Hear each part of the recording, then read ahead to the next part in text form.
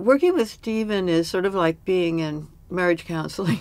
When we started to sing, to practice for this album and to start doing the songs to record, Stephen said to me, well, you know, we should just have skipped the romance in 1968 and gone straight to singing together. And then I said, yeah, but then you wouldn't have written Sweet Judy Blue Eyes, and there might not be a story at all. Who knows? And Jesus was a sailor. Leonard used to call me, and we would talk at length, and he would also read me. If he was writing something with a lot of verses, he would call me and read me all the verses, and then say, why don't you help me pick out which ones I'm going to finally use?